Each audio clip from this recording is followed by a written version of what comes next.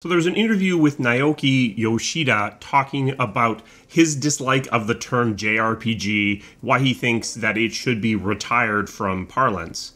And I think I basically agree with what he has to say, but let's walk through this interview and pick out a few things and talk about them. To start with, he actually talks about JRPG being a term that was introduced 15 years ago. I think that's actually quite a bit off. I remember this being a term that was used way back in the late 90s, back when I started. You have to remember that when I started, Western RPGs were almost a dead genre. This is back in the BG1 days, and there wasn't really a lot of life here. The Japanese companies that were making RPGs back in the 90s basically kept this genre alive. So back in the late 90s, when I heard the term, I didn't think of it as a discriminatory term or a derogatory term, but I wasn't a Japanese developer either. But in those days, the difference between the RPGs that were coming out of Japanese studios and the ones coming out of Western studios were that the Japanese ones were much more cinematic, had higher production values typically, focused their storytelling in a different way, more characterful, more emotional typically. Whereas the Western ones tended to be crunchier, a lot more numbers and math, and almost more like strategy games. So if you compare something like a Final Fantasy to something like a Baldur's Gate. Final Fantasy, amazing cinematics, a very emotional storytelling. Baldur's Gate, top-down view, very crunchy math in the background, almost more like a real-time strategy game. So I never considered this to be a derogatory term. But that being said, you also have people in the West, like Phil Fish, saying Japanese games suck. So I don't agree with that statement. I didn't agree with that statement at the time. It's pretty hard to be working on an RPG in the West in the late 90s and not look across at Japan and see them doing way better than you're doing for a lot of the parts of your game that you're struggling to do.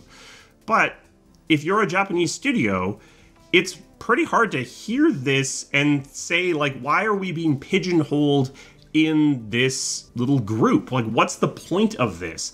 The point, I think, was to try to differentiate the two styles of game that were diverging. The genre was essentially splitting in half. But if that was the case, why attach a region to one of the two segments? When you look now and compare the RPGs being built by Western studios and RPGs being built by Japanese studios, I don't know that you can easily point to anything being done by either group and say consistently, this group does that, this group does the other thing. So the moniker becomes basically worse than useless. If I make a top-down, turn-based, candy-colored, anime-influenced game out of a studio in Akron, Ohio, is that a JRPG? It looks like what people imagine when they think JRPG, but it wasn't made by a Japanese studio. If, on the other hand, I make a very action-focused game with more muted colors, darker tones, is that a Western RPG? But it was made by a Japanese studio. What about Elden Ring? Is Elden Ring a JRPG? So I don't believe that this term was originally coined in a discriminatory way. I think it was attempting to be a descriptive differentiator between two kinds of RPG. I do think that that descriptor is potentially useful, but this particular naming choice isn't useful at all. And I don't even know if this is the way that we want to divide up our RPGs, because if you use the kinds of games that would have been called JRPGs and Western RPGs back when these terms were coined, basically nothing coming out of AAA looks like either of these things. There are no games that look like Baldur's Gate being made by AAA studios. There are no games that look like Final Fantasy VII being made by AAA studios. they've all merged and converged into the middle of something that's different. And most of these games have also become action games to some degree, whereas both Baldur's Gate and Final Fantasy VII both had something that was a lot closer to a turn-based style of combat. When you apply these groups, what do you do when the industry evolves and moves outside of that original definition? Most of the divisions that we've chosen to use for RPGs have kind of become confusing. What's an action RPG? When you look at the time, Dragon Age Inquisition was considered an action RPG. Is it considered an action RPG now, looking back at it? Or is it now more a traditional RPG? Has the window of what an action RPG is moved so much that things that can actually fall out of what is and isn't an action RPG? I am all for agreeing with this statement. I think the term JRPG probably never should have been coined.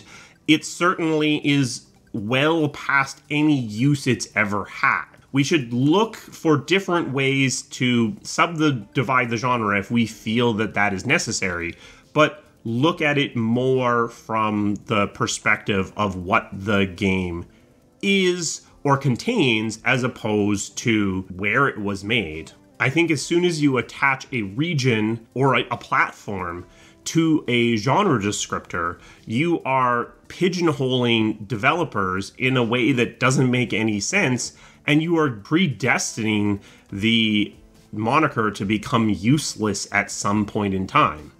JRPG is a useless moniker because if I'm a Japanese developer, I can make other kinds of games. And if I am a Western developer, I should be allowed to make things that would fall into this group as well. Similarly, CRPG is a bad moniker because it is talking about very tactical, turn-based style of gameplay, but it includes the platform computer in the moniker. So it's also a descriptor that's destined to become outdated and useless. While I do think there is use to having subdivisions and clarity within our genre definitions, this is not the way to get it. For me, the short answer is this, is for a term that is referencing a group, it should be largely up to that group to decide whether or not this is a term that they want to continue to see used. And in this case, Japanese developers are saying, this is a term we do not like. This is a term that is grossly inaccurate. This is a term we find to be derogatory. At that point, I think the discussion is basically over. The Japanese dev community is saying, we don't like this, so it's time to retire the term. A special thanks to my members. They provide the resources that this channel needs to keep running. If you're interested in becoming a member, there's a link to that down in the description.